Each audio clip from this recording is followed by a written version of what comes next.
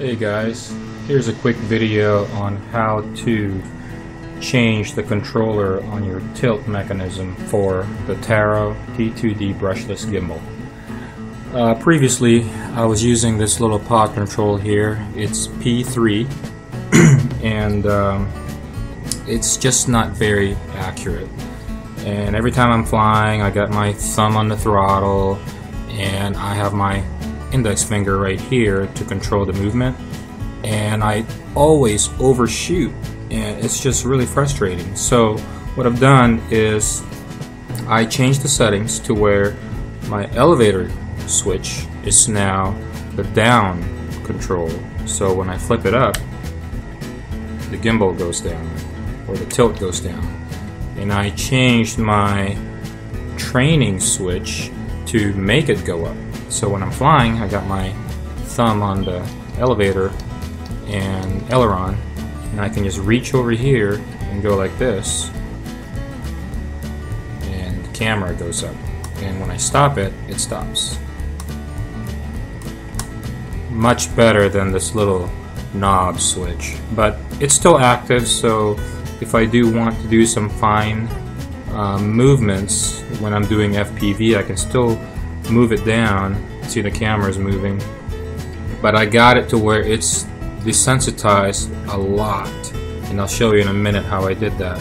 And I can also go up just a little tiny bit if I go down, and you see if I have to turn this little knob all the way to the right to make it move, make the tilt move, and I have to make it go all the way to the bottom left to make it go down. So because every now and then I do still try to use this, and if I move it, you know, left and right, it overshoots. So now I figured out how to kind of like an expo control, so I desensitize it so that if I touch it by accident, it's not moving. So, and I'll show you now where I change those controllers. And right now the tilt is plugged into my gear switch, or channel 5 in my FR Sky receiver, and change the programming on, if you have the 9XR, and this is actually only for the 9XR users.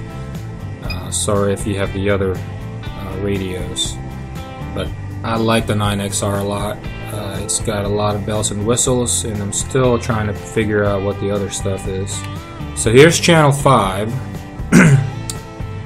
The elevator switch is on full, 85%, 71%, well actually I just changed that, 70% on the training switch, which is full, and then 20% on the P3 positive. And you have to make your adjustment on the offset switch. So I'm gonna go in, and you see the weight is 20.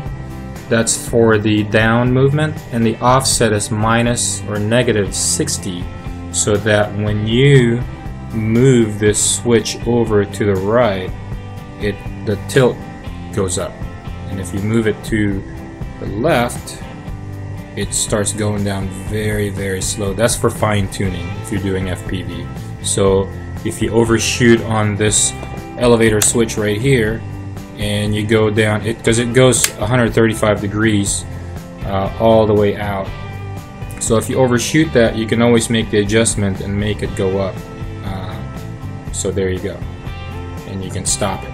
And the only way the training switch will work is when your elevator switch is in the down or on position.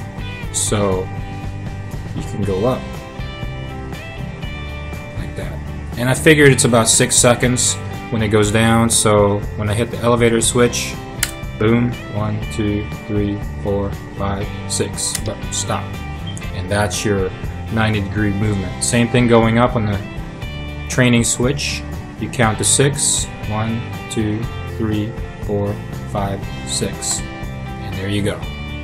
So that's pretty much it. If you have any questions, give me a call or shoot me a PM, and I'll try to answer you back as quickly as I can. Hope you like it.